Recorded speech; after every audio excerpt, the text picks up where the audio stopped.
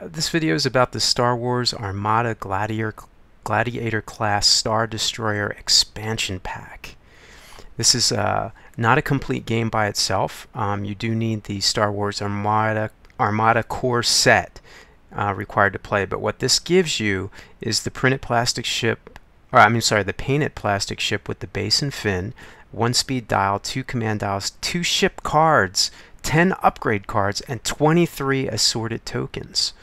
So this is the expansion pack for the Star Wars Armada core set, and this is the Gladiator class Star Destroyer expansion pack, as you can see here pictured.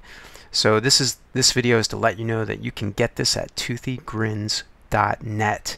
We only have 10 available, and after those 10 are gone, I'm not sure, but I do not think we'll be getting more. toothygrins.net, there'll be a link under this video. Thanks for watching.